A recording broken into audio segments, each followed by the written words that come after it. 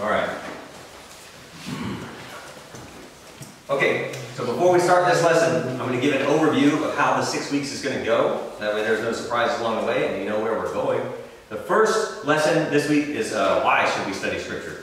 So I'm going to go over some biblical reasons why we should study Scripture. You guys can tell me personal reasons why you want to study Scripture. I'll give a personal reason why I want to teach this class.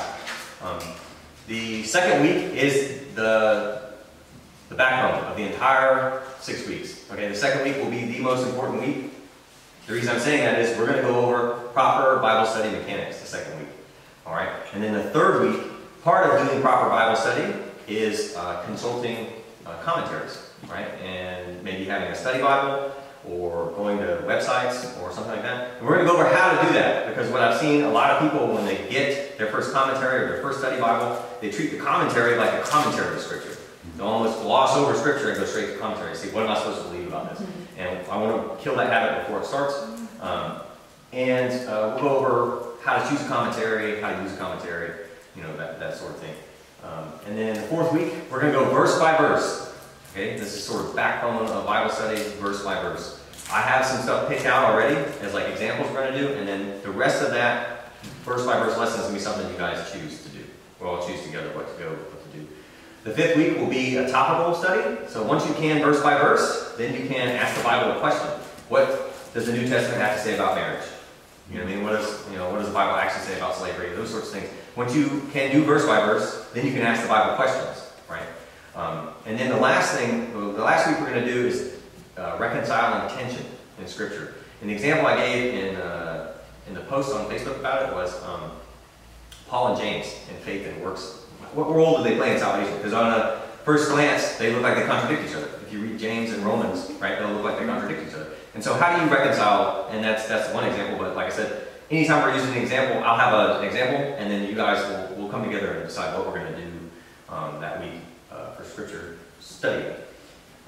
And so this first lesson might feel like a bit of a bait and switch. You guys came to a how to study the Bible class, and then ended up being a why should you study the Bible class. And the reason I wanted to do that was because if we get our motivations out here personally and biblically, like mandates to all Christians, then hopefully that will help carry you for 6 weeks, right? And 2 years from now, when you haven't been studying your Bible for months, you know, you'll remember these motivations and get back to it. But hopefully, you know, week 4, week 5, week 6, you know, kind of comes along and you remember, why am I doing this to begin with? And when you know, face the decision of relaxing in your pajamas or coming up here, you come back up here. Another reason I wanted to go over this first is because one thing I noticed with the youth, and all Christians really, but the youth this year specifically, is that when I did a lesson on, say, baptism, right? And all the youth said the Baptist thing back to me.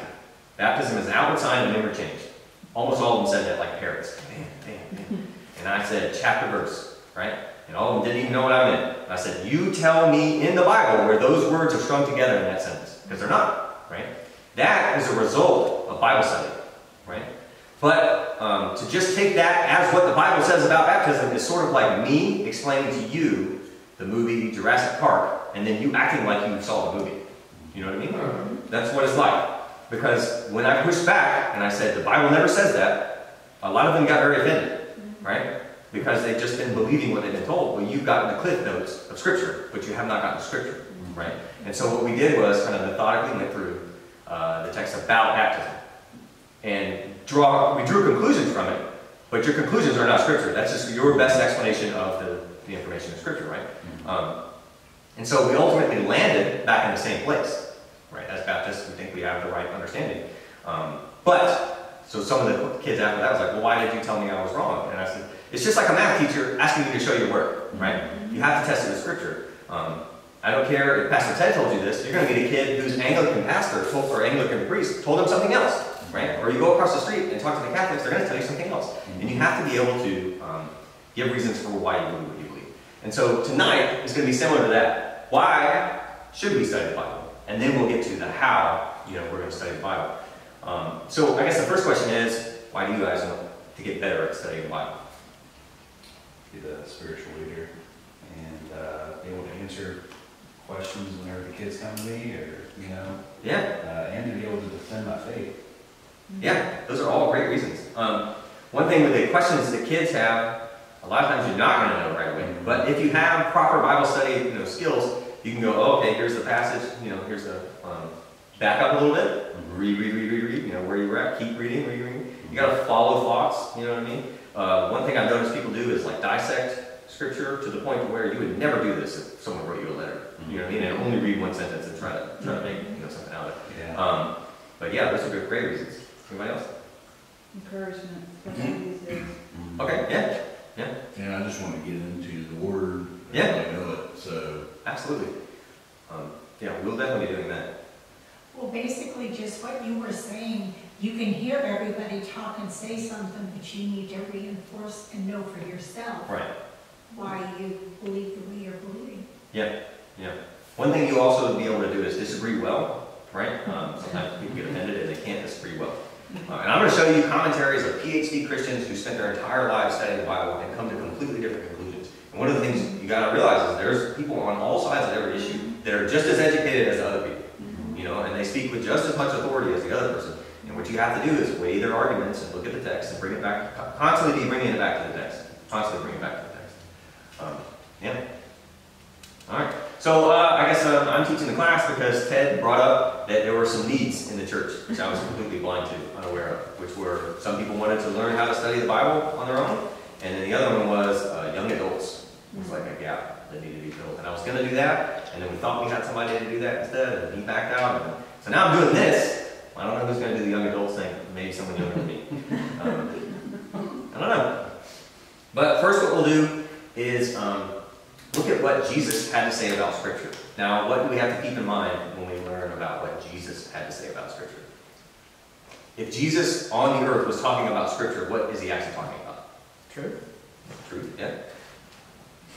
But there wasn't a Bible, there wasn't specifically a New Testament yet, right? So when Jesus is talking about Scripture, you have to understand that applies to the Old Testament, right? He's not talking about Scripture that's not written yet.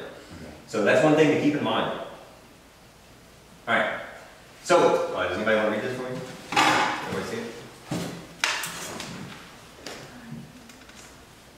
I can read it if you want. I can read it. Okay. Then Jesus answered and said, while he taught in the temple, how is it that the scribes say that the Christ is the son of David? For David himself said by the Holy Spirit, the Lord said to my Lord, sit at my right hand till I make your enemies your footstools. Therefore David himself calls him Lord.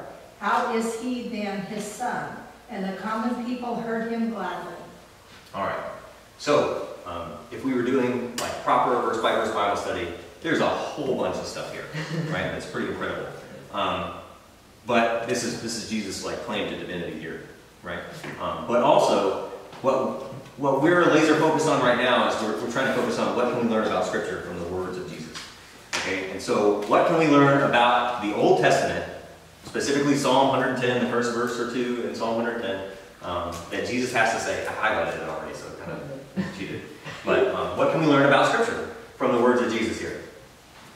At least what he thought about Scripture. Right? This is what Jesus thinks about Scripture. It's spoke by the Holy Spirit.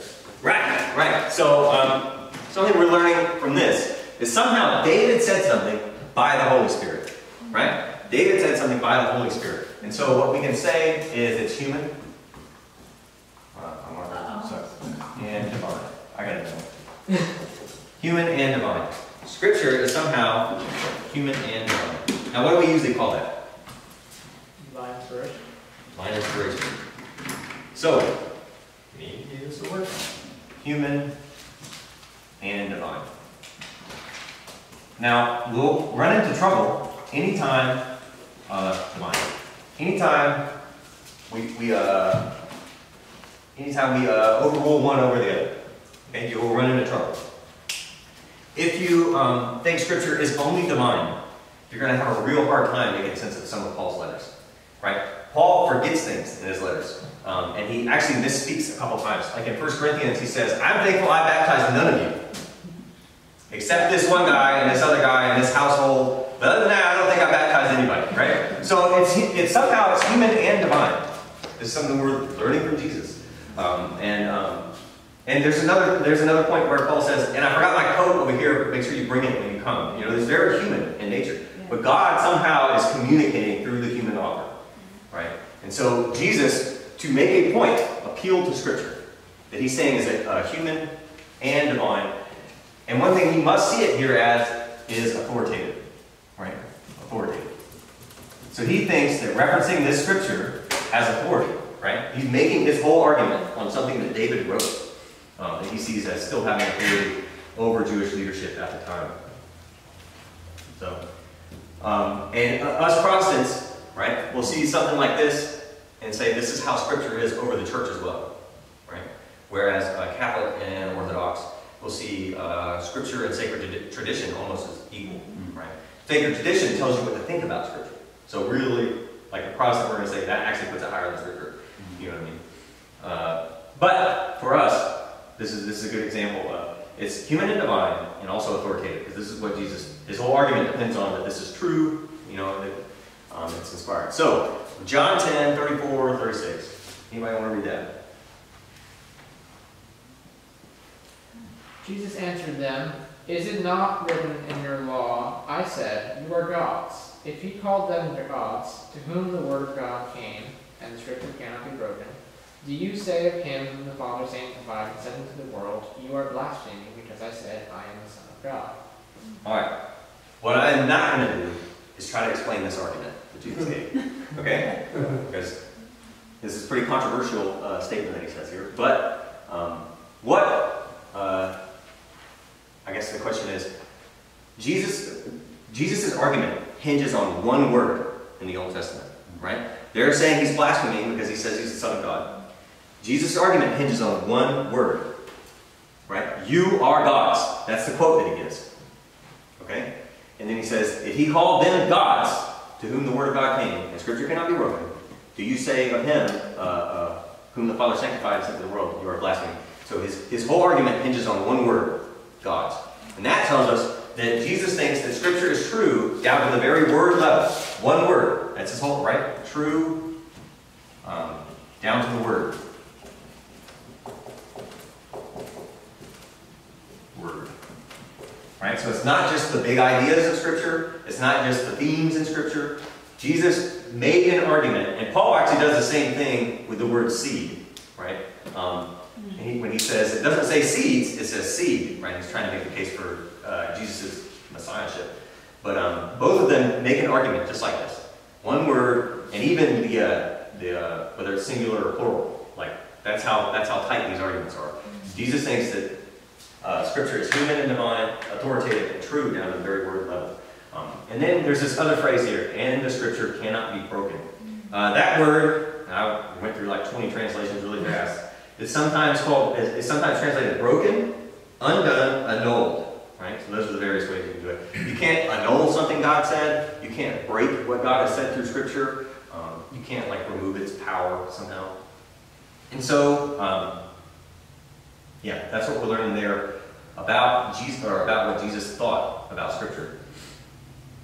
Now, that is all Old Testament stuff, and this is Jesus' commission to people to go spread his message. And so someone could read that, and yeah, it will start to talk about the New Testament. Then he said to them, "These are the words which I spoke to you while I was still with you, that all things must be fulfilled, which were written in the law of Moses and the prophets and the Psalms concerning me. And he opened their understanding that they might comprehend the Scriptures." All right. So the first thing we can notice here is that this long phrase here, the law of Moses, the prophets, the Psalms, he refers to them as Scriptures, right? And so this is a shorthand way back then of referring to all Jewish Scriptures at the time. Sometimes he'll say the law and the prophets, sometimes he'll say the law and the Psalms and leave out the prophets part, but all of it is considered, this is Jesus affirming what we call the Old Testament canon, like the list of authoritative Scriptures at the time that he was going. And he says something unique about them in that there's at least some part that all things must be fulfilled which were written in those concerning me. Right? So Jesus himself sees that at least some of the Old Testament was written concerning himself. Right? And so he's saying that these things had to happen to fulfill that. Right? We'll go over the canon here in a little while. Is that, so that's fair to say where it says the law of Moses, the prophets, and all that, that's a summary of the Old Testament canon? Yeah, that's a way, they never say the Old Testament, Yeah. right? Obviously, because there was only one at the time. But what they'll say is either the scriptures, or he'll say something like the law and the prophets, or the law and the prophets and the Psalms, or those are usually the two ways I think he said it. But that's just their way of referring to Jewish scripture at the time. And so that's one thing. And then the second thing is, some of that had, even back then, they were writing concerning Jesus. And obviously, if you've been in church very long, we'll read Old Testament things and go, oh, this is tied to the New Testament. And then this last phrase is crucially important for us as Christians. Crucially important. He opened their understanding that they might comprehend the scriptures. Who is the they? Those are his disciples, right? And so, when we see that Paul or anyone else, Paul's not here present at this time, but if we see Peter write something down, giving commentary on the Old Testament or interpreting something in the Old Testament, that's authoritative. Jesus himself opened his mind to understand the Old Testament, right? So they have what we would call apostolic authority, okay, to interpret the Old Testament. And usually, sometimes they'll interpret it in a way where you're like, what the heck are they talking about? That does not seem like what was going on in the Old Testament. And that's because they're interpreting it through the lens that is Christ, that came. We call it the Christ event. The Christ event has happened now, right? The thing, God became a man, right? Lived his perfect life, died, descended to hell, rose again, ascended on high. So they can't read it any other way. This was pointing to Christ, you know what I mean? And so when they give an interpretation of the Old Testament, that's authoritative, right? When Paul in Romans tells you that Adam's sinning led to condemnation for everyone, which, we can go through that. The condemnation is death. But when Paul says that, even though the Old Testament didn't explicitly say that out loud, that's authoritative, you know what I mean, when Paul explains those things. So that's going to be huge going forward. So those are the original 11 that are left at the time, right? And so what we'll see here, moving on to the New Testament, this is 1 Corinthians 15. Now, depending on which scholar you talk to, 3 to 6 or 3 to 8. Most of them will probably say 3 to 6. This is, now if you read Paul's writings, you will find in them nuggets that they call creeds, okay? And the reason they'll call them creeds is because they don't sound like Paul, and they read with a cadence. Da, da, da, da, da, da. And so when you're teaching, like small children who don't know how to read, you teach them things with songs, right? And so the early church obviously most of them couldn't read. And so what we find are early Christian creeds that actually predate the New Testament. This creed, most New Testament scholars will date to the 30s, okay? It has to be early. And the reason it has to be early is because Paul cites it here of first importance. Up there, in this translation it calls it first of all, but in most modern translations you'll see the phrase of first importance. And Paul at least verified the gospel with Peter a few years after he's converted. Okay? He says he's converted, he goes out to the wilderness for a few years, it's in Galatians, and then he says he went to Jerusalem and met with Peter, James, and John. And he asked them, he basically tested his gospel against their gospels, and then he follows it up with the phrase, and they added nothing to me. Right? So I was preaching the gospel. So Paul at least knows this creed in the mid-30s. For I delivered to you of first importance all that which I also received. That Christ, this is the creed part, that Christ died for our sins in accordance to the Scriptures. And that he was buried, and that he rose again the third day according to the Scriptures. And that he was seen by Cephas, then by the 12. After that, he was seen by over 500 brethren at once, of whom the greater part remain to the present. But some have fallen asleep. After that, he was seen by James, then by all the apostles. Then, last of all, he was seen by me also, as by one born out of due time. And so anything, the one thing that will mess you up reading Scripture is if you have other translations memorized, it'll trip you up. Anyway, what we learn here are other people that are commissioned, right? Peter and the 12 were there already, but now we learn James, the brother of Jesus, is commissioned by Jesus after his death and resurrection, and then Paul says me also, right? And so this is a furthering of the commission. The sort of a qualifier to be an apostle, big capital A apostle, is you had to have seen the risen Jesus. Right. So here is, like I'm saying, this is another one of those gold mines if we were doing a real Bible study. But for our purposes tonight, we're asking the question what to think about Scripture. Jesus commissioned his disciples, apostles, to fully understand the Old Testament in light of what he had done, right? And this is just sort of furthering that to his brother James and Paul. And actually, once we get here, we have the original 12, we have James, and we have Paul. We are pretty close to a full New Testament if you count these people and the people under their direction, right? These people and the people under their direction. So Luke obviously wrote and is not one of the 12, and is not Paul, and is not James. Mark obviously wrote, and he's not either of these. And then Jude, and whoever wrote Hebrews. Okay? So, Mark is under the guidance of Peter. Now, church tradition says that Mark's gospel is Peter's gospel. Mark wrote down what Peter told him, right? Or sermons that he heard from Peter. And that's how, one way you can tell from the text, right? Because we don't want to base it solely on church tradition. One way you can tell from the text is almost every time if you read the Gospel of Mark, when it mentions the disciples, they'll say Peter and the others. Peter and the others. And it's almost like Peter was telling them, yeah, me and the guys went down here. Me and the guys went down here, right? And if you go back and read it, now you'll see it almost every time it goes Peter and the 12, Peter and the 12. And it's the way that Peter was telling them what to do. And then Luke is under the direction of Paul, right? So they're either apostles or what we call apostolic men, which are people under the direction of the apostles. Then you basically have the New Testament other than whoever wrote Hebrews and Jude, Jesus' other brother. Right? Jude, Jesus' other brother. Just from the commissioning. Now we're going to see how do Jesus' apostles see each other's writings? How do they see Scripture themselves? Right? No prophecy of Scripture is of any private interpretation, for prophecy never came by the will of man, but holy men of God spoke as they were moved by the Holy Spirit. And so what we see here is Peter keeping the same idea of Peter, right? Keeping that same idea going as the New Testament is being written. As the New Testament is being written, Peter is still saying that at least the prophecies you find in Scripture are this human divine thing. If someone is being carried along by the Holy Spirit, as they say. Now, do you guys know what this means when you see text in italics in your Bible? It means they were in the original text. Right, they're added. So a lot of times Greek sentences just look weird in English, right? And so the translators have to make it a complete sentence in English. A lot of times it's just, there's rules in Greek, it's just implied from before, right? And so this is why it's always a good idea, we'll get into it next week, it's always a good idea to have multiple Bible translations so you can be comparing. Okay? Unless we're going to, all get PhDs in Greek, you have to depend on translators. And we'll go over good and bad next week briefly, at least. Good and bad translations. I try to keep at least one, what we call almost strict word for word, and then one thought for thought, which is usually the NIV.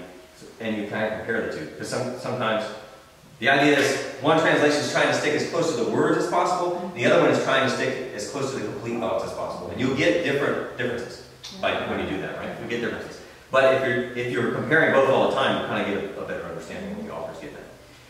But here, again, this is just Peter affirming the same things that Jesus already said about the Old Testament as Scripture is still being written.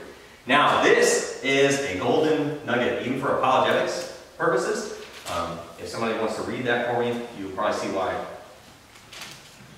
Therefore, beloved, looking forward to these things, be diligent to be found by him in peace, without spot and blameless.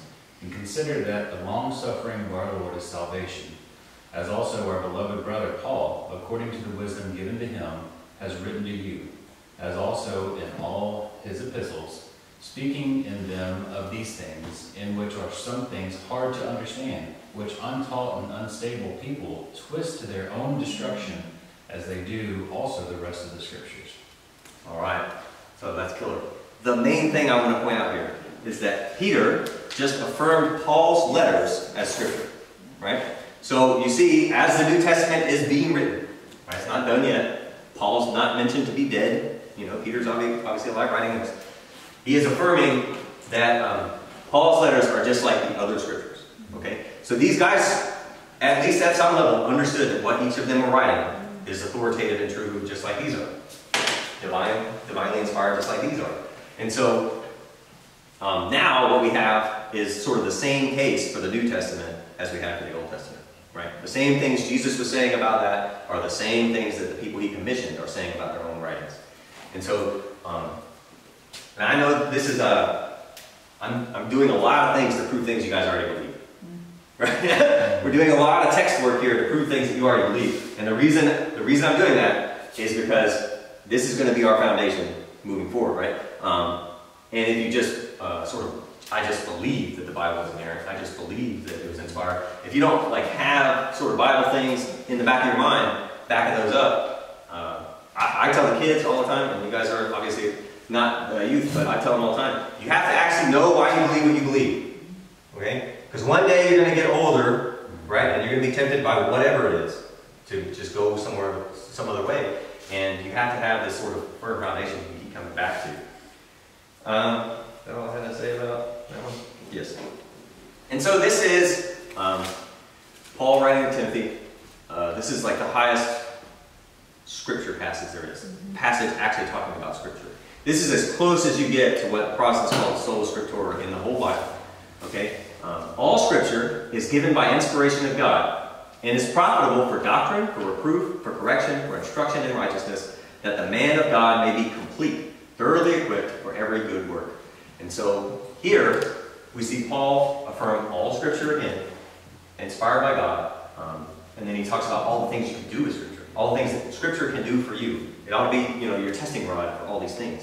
And if you don't know this, like when we in the West talk about doctrine, we usually talk, I got the doctrine of the Trinity, and that's that God is one being made up of three persons, somehow. Paul almost never means that. If you watch, when Paul uses that word doctrine, he's talking about the way you should be living. I mean, I don't think there's an exception to that. If you see this, profitable for doctrine, reproof, correction, instruct, all that has to do with the way you're living. Instruction in righteousness. He's almost never, I can't think of an example right now where he says doctrine and he means like correct beliefs about something. It's a correct way of living. But that phrase, given by inspiration of God, that sort of literally translates to God-breathed. And there's healthy debate on what exactly that means. One is God-breathed, like God breathed. But that phrase is sort of used the same as when God gave life to Adam. Right? He breathed his spirit into him. And so that phrase can actually just mean life-giving. And so, either way, this is a very high view of Scripture. Whether you're saying that God breathed it out as in he spoke it and then the author wrote it down, or if you're saying that it's life-giving. Either way, this is a very high degree, or a high view of Scripture. He says that a man of God can be complete, thoroughly equipped, if he's just, testing himself with Scripture. And so, yeah, that is, which, after that we're going to talk about something.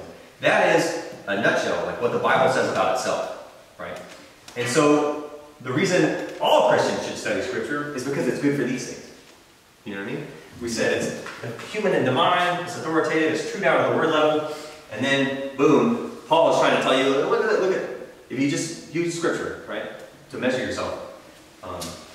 So that is why all Christians should study the Bible, right? We talk about personally why we want to study the Bible, but this is why all Christians should study the Bible. Now, what is the Bible? That's actually the next question. What is the Bible? Because there is no table of contents as it's inspired. Okay, there's no inspired table of contents in the Bible. What you have, what you have in front of you is a Protestant Bible, right? It has 66 books, right? It has 39 Old Testament books, 27 New Testament books. The 39 are established from the words of Jesus. He never says these 39 books, because they don't even count that way. They do 22, because they combine a bunch of them. But when he says the law and the prophets, right, and the Psalms, that's where we get these. That's where we get these ideas. That's where we get, so as like Martin Luther or John Calvin, these reformers, they come along and they want only the oldest, most early affirmed books, right? And so what we find is, it doesn't seem like Jesus affirmed anything after the Old Testament closes, what we call the Old Testament closes. It doesn't seem like Jewish intellectuals at the time did either. Okay, because like Josephus says that it had been 400 years since they'd received a word from God. And that lines up to the Old Testament. Josephus is a first century Jewish historian. He's pretty well respected, even though he's a traitor. Right? So Catholics believe Catholics and Orthodox folks have intertestamental books. Books in between the Testaments that are in their Old Testament. So Catholics have more than us. Orthodox folks have even more. Okay? And that's where those books come from. If you ever wonder where those books come from, depending on the Orthodox Church you're talking about, it's a lot more. All right, I'm sorry about that. My camera cut off, and so now we're finishing at my house.